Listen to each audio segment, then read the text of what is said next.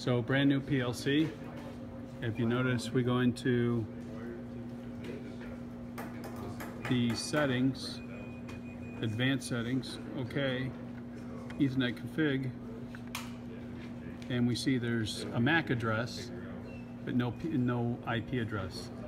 In order to do that, we're going to initially communicate with serial DF1 and upload the program, and then configure it to have an IP address within the PLC.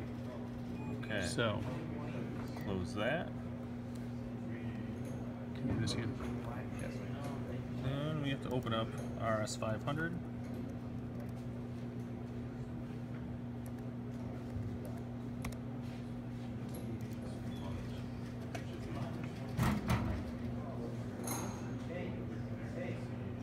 Under communications, who's active, go online.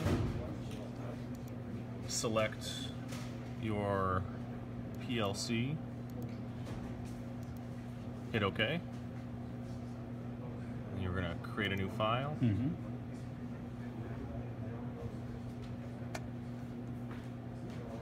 We're going to go to I/O configuration.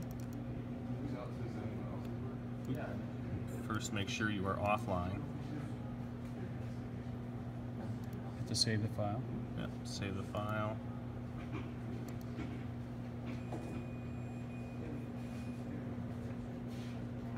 Okay. I/O configuration. Read I/O config. That pops up with your input outputs. Close out of that.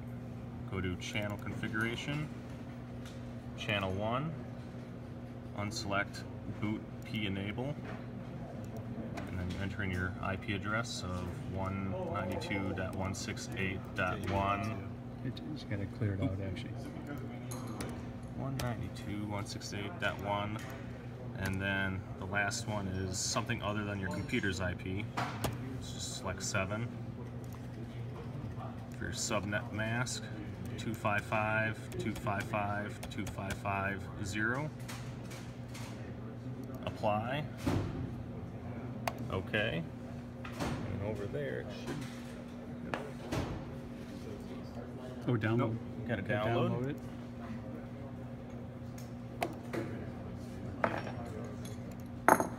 Proceed.